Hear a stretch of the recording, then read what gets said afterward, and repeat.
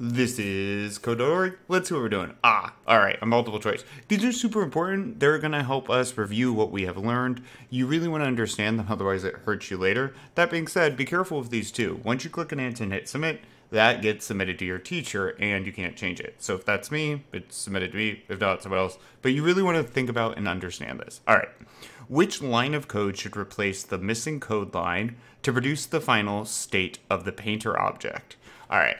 So this is the start. Let me scroll down here. That is the end. Okay.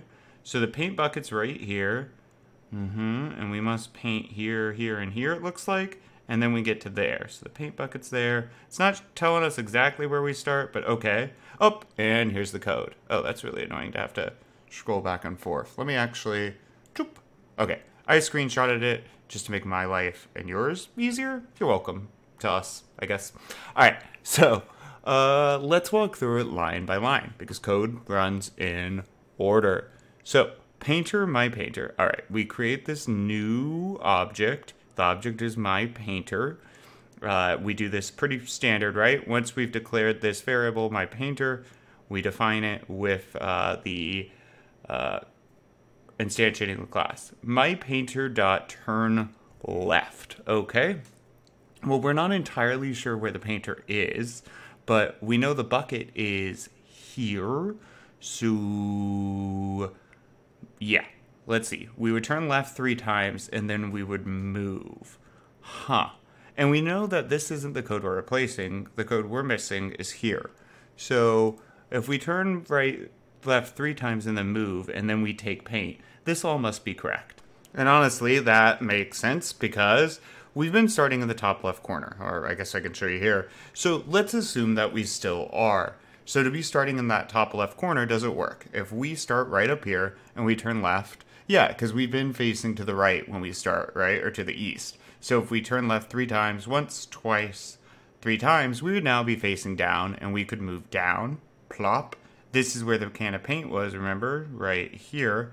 So it would make sense then to take the 3 things of paint. And I'm just walking through this in order. 1, 2, 3, there they go. All right, now what does it have us do? Well, first we paint it white, check. So our logic is making sense because how else did that get white? And then what do we do? Well, then we move down 1.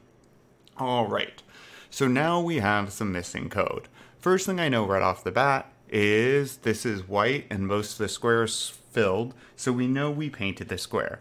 All right, so what does that eliminate? Painted white. Oh, nothing. Okay, well, that's not so helpful so far. Then what? Well, our next line here is painted white. Well, we couldn't just suddenly paint this white again. We would run out of paint. So we must do another action. There must be some other code missing. Well, if I walk down from here, bloop, painted this white, what do I need to do? Well, to get over here, we know we have to turn. Okay, well, that cuts it down some, right? Painted white, turn white. No, it doesn't. Well, yeah, we got rid of this one. These two both turn, and so does this one. And we're not sure of the order yet, so that could work. All right, so if we paint it white and turn, then what do we need to do? Well, we need to move, right? Because if we don't, we would just end up painting this white again. So I'm thinking it would be paint white, turn, move. Then, boom, we could paint this white. That would make sense to me. Turn left, 1, 2, 3, and turn down. I want you to really think about this though, right? Because if you're not catching what I am saying, you need to go through it line by line. We really want to make sure you understand what is missing here and why we know you have to paint it white, then move, then turn left, and then move. We know you need all 3 of those actions. All right, let's give that a shot.